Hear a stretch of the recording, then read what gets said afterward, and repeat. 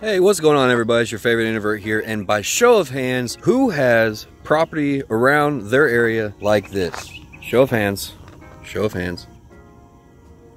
Are you raising your hand, or are you scratching? You're scratching your head? Okay. All right. What's going on, everybody? It's your favorite introvert here, and today we're going to be doing a video about the DJI Mavic Air and the orbit mode. We're going to go through some of the best settings that I have and show you what the orbit can actually do. It's pretty cool, it's really fun, super simple, and with some editing tips and tricks, you can get it to look above and beyond what anybody else is doing right now. So with that being said, let's go ahead and get into the video.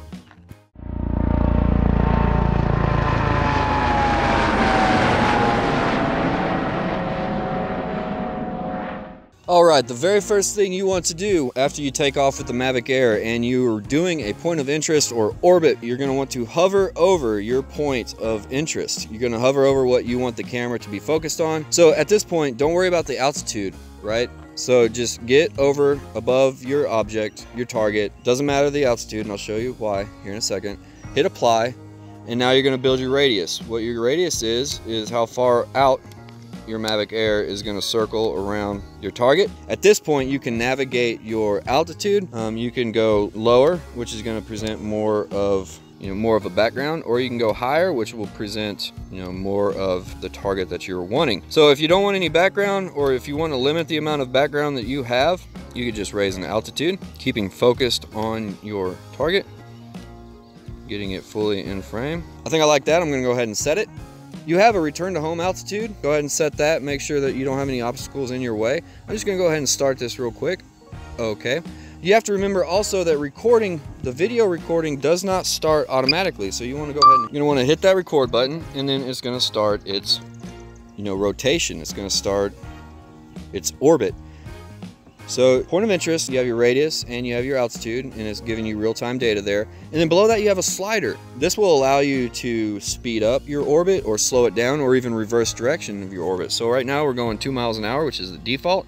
Let's go ahead and raise it up to 5 miles an hour. This is going to expedite the process and allow you to continue your orbit without going out and changing. Below that, you have your time for lap, so it gives you 29 seconds for the estimated time that it will complete one orbit around, or one point of interest cycle. You have the ability to pause it and towards POI. Point of interest is really fun, really cool for real estate jobs. If you have a house that's wide open and there's hardly any trees around it, you can point of interest. You can put the point above the roof line, center of the house, and then you can move your radius further out to the front yard, maybe even near the street, and you can do a point of interest around the home. It makes it nice, neat, easy, and clean, and the ability to edit it in post is nice and smooth. You can do some really fun things like speed ramp, which if you hang on to the end of this video, we'll go over real quickly how I speed ramp, and also how I post stuff on Instagram after I speed ramp, edit all of it, and then I'll post to Instagram. So that's pretty cool in and of itself. This is a great feature that the smaller drones are getting now. The Phantom has it, the Inspire 2 has it, and now the Mavic Air, which is awesome, which is amazing. I believe it came default with the Mavic Air. So as the technology progresses, DJI is incorporating more of their favorite features from the more expensive top-of-the-line drones, and they're bringing them down into their more affordable models.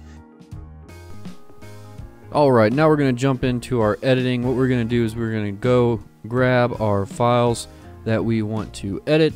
So let me go ahead and find that real quick. Alright, I have my file that I want to edit. I'm going to go ahead and drop it down into my media bin. And there we see that we have it. Alright, now I want to talk about my sequence. My sequence is set to 1080 by 1350, or a 4:5 ratio. And that is for Instagram. This is going to go to my Instagram account, so this will fit perfectly into the screen, and I'll also go over my export settings as well.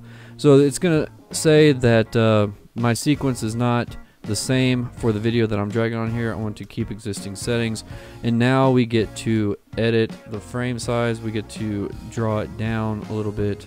So this is going to take a little bit of playing around with, as you can see, but the end is all well. So here we're going to figure out at what point we want to enter into the sequence. So we're going to go when it is moving, This is just editing the clip down, getting it ready to go.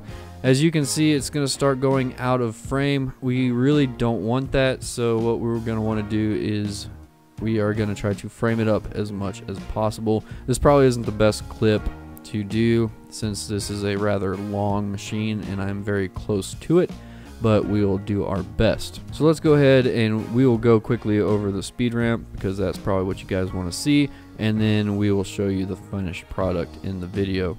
Alright, so what we're going to want to do is I want to show you the speed ramp, and you've already seen the finished product at the beginning of the video. I'm not going to go over how I did everything, but I will go over the speed ramp.